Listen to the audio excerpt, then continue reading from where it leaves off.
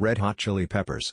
When four young musicians from Los Angeles decided to form a band, they wanted a name that not only reflected their eclectic style but also paid homage to the rich history of American music.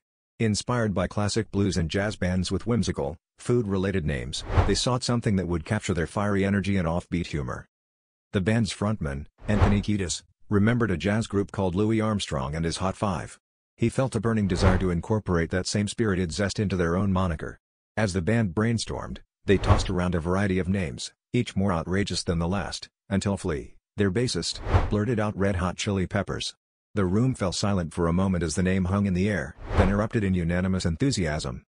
The name Red Hot Chili Peppers perfectly encapsulated the essence of their music, a spicy, electrifying mix of funk, punk, and rock that was both unpredictable and unforgettable.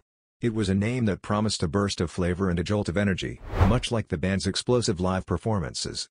The playful, food-related twist also gave a nod to their light-hearted approach to life and art, setting them apart in the rock scene.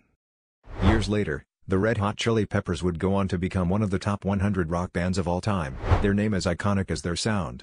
From the sweaty clubs of LA to the world's biggest stages, the Red Hot Chili Peppers brought their unique blend of influences to millions, all the while carrying the legacy of their whimsical, yet fiery name.